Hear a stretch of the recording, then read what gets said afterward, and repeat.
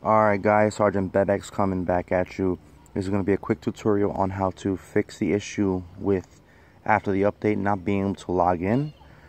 I'm going to do it first with the with the iPhone or the iPad. So first, what you're going to want to do is go straight to your Facebook. You're going to want to click on the top right, the three dots or whatever you have, scroll down, log out, go into Safari, into also Facebook, click on the three lines and completely log out. So you're logged out, completely out of Facebook.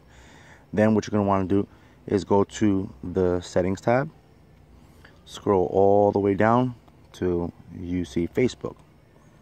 When you click on Facebook, delete the account that you have. It's going to be okay, you'll have everything back out, and clear everything that you have.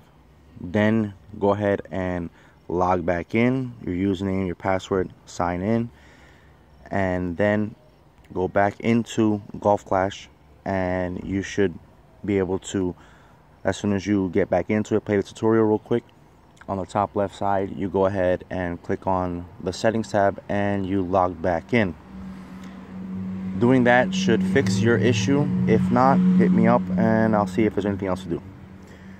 Please like, subscribe, give me a thumbs up. Let me know if you guys need anything else. Thanks.